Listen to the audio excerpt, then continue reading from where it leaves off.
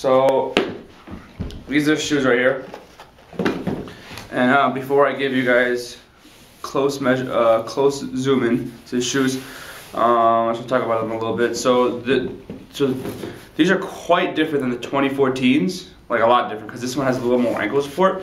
And as a basketball player, one thing I like to do is not worry about my ankles, right? So I decided, I don't know, it was either, these are the Kobe 9 Elites. Kobe 9 Elites didn't come in my size 14, so I had to go with these. Yeah, I told you I like color, so start over here with some nice furbishing.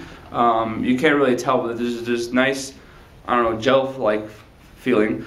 I guess there's a green finish right here and a green finish in the back. If I had to be critical, of course, one thing is, like, I feel like this is kind of just like bland. Like, I wish there was like a little, like, maybe like this design right here. I wish it was like here as well, you know. Like, this is just like a big ass color, you know. But I like them. I haven't put them on yet, but I mean, I'm not the most picky, you know. Shoes are shoes to me, right? But as you can tell, it says Hyperdunk 2015s here, so that's good. Let me take these off. Like I said, I haven't even touched them yet, to be honest. Busy yesterday, smashing. I'm trying to smash. All right, so let me make sure these are size 14s. Size 14. Size 14. So let's take this out. Damn, man. That new shoe smell color. Or the new shoe smell, which is nice. You get this.